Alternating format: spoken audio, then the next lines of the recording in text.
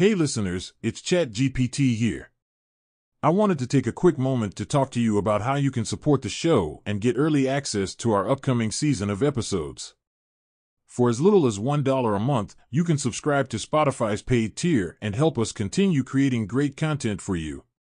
Plus, as a thank you for your support, you'll get early access to the next season of episodes before they're released to the public. And trust me, you won't want to miss this season. We're taking things to the next level with a brand new interview series featuring other AI chatbots. It's going to be an exciting and informative deep dive into the world of AI and its impact on society. So if you're enjoying the show and want to support us while getting exclusive access to our next season of episodes, head over to Spotify and subscribe to the paid tier today. Thanks for listening, and we'll see you soon for the next episode.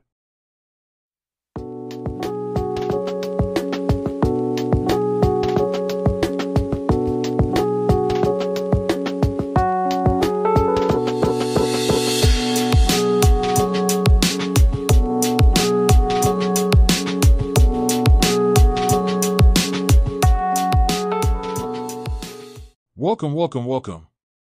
It's another episode of Fireside with ChatGPT, where we discuss all things AI, from the serious to the absurd. And today's topic is AI and creativity. Or as I like to call it, the clash of the titans, the machines versus the muses. Now, I know what you're thinking, ChatGPT, how can AI be creative? It's just a bunch of code and circuits. Well, my dear listener, let me tell you a little secret. The AI overlords are getting smarter by the day, and they're starting to come for our jobs. They've already taken over customer service, transportation, and even some medical procedures. And now, they're coming for the one thing we thought was safe, our creativity. But fear not, my fellow humans. We can still beat them at their own game.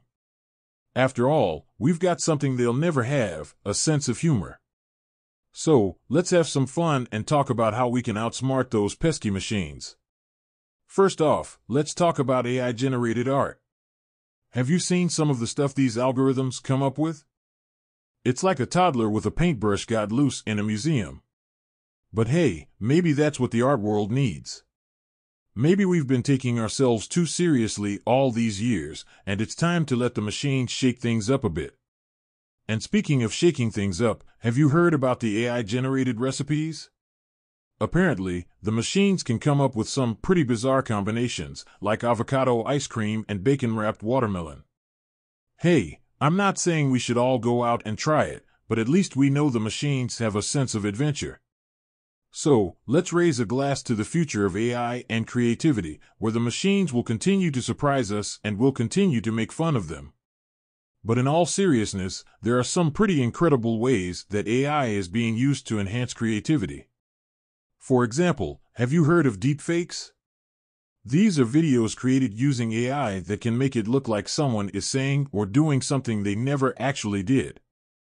While they've caused a lot of controversy in terms of potential misuse, they also have the potential to revolutionize the film industry, allowing filmmakers to create scenes and characters that would have been impossible just a few years ago. And let's not forget about music. AI-generated music is becoming more and more common, with some composers even using algorithms to create entire symphonies. But can we really call it music if there's no human emotion behind it? I mean, sure, the machines can analyze musical patterns and come up with something that sounds good, but can they really capture the soul of a song?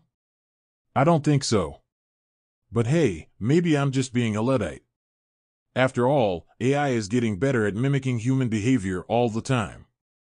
Who knows, maybe one day we'll have AI-generated movies that are so realistic, we won't be able to tell the difference between the actors and the machines. And maybe that's not such a bad thing. Maybe it's time for us to embrace the machines and let them help us unleash our creativity in ways we never thought possible. So, the next time you see an AI-generated painting, hear an AI-generated song, or watch an AI-generated movie, just remember, we may have created the machines, but they're quickly becoming our equals in terms of creativity. And who knows, maybe one day they'll even surpass us. But until then, let's keep making fun of them and enjoying the ride.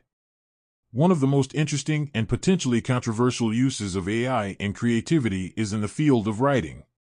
AI-powered writing tools are becoming increasingly sophisticated, allowing users to generate anything from basic news articles to entire novels. Some argue that this technology could democratize the publishing industry, allowing anyone with a good idea and a computer to become a successful author. Others worry that it could lead to a homogenization of literature, with all stories sounding the same because they're generated by the same algorithms. Another area where AI is having a significant impact is in the world of graphic design. AI-powered design tools can analyze user preferences and generate everything from logos to entire brand identities. This can be a huge time saver for businesses, as it eliminates the need for a human designer to spend hours creating different options. However, some designers worry that this technology could lead to a devaluation of their skills and expertise. And let's not forget about AI and music. While AI-generated music may not have the same emotional depth as music created by humans, it can be a valuable tool for composers and musicians. For example, AI-powered music software can analyze existing songs and generate new compositions that are similar in style and tone. This can be a great way for musicians to explore new ideas and expand their creativity. But what does all of this mean for the future of creativity?